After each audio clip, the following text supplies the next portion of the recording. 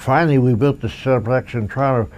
I had an idea that I wanted to build, it's all written down somewhere.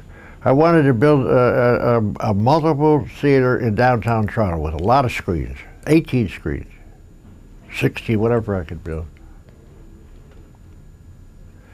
And I couldn't get a location.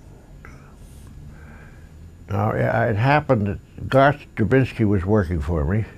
I gave him his first job in the moving picture business. You were his mentor. That's correct. Comes to one day, he says,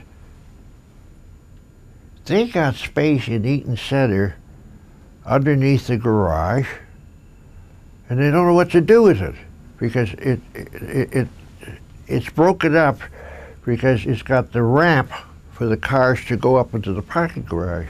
But they don't know what to do with this space. So I said, well, let's go and look at it. So I took my architect over and I looked at it and said, let's see what we can do with this. Anyway, he worked at it, and he finally came up with 18 screens. They're only little theaters. Everybody thought I'm crazy. Well, all my life I've been screening pictures in screening rooms. Never more than 40 seats. I even had one in my house. I had a screening room in my house. It's all right, people don't care. It's what's on the screen that counts, not what the seats. So that's how we built the Cineplex. That's how we built it up.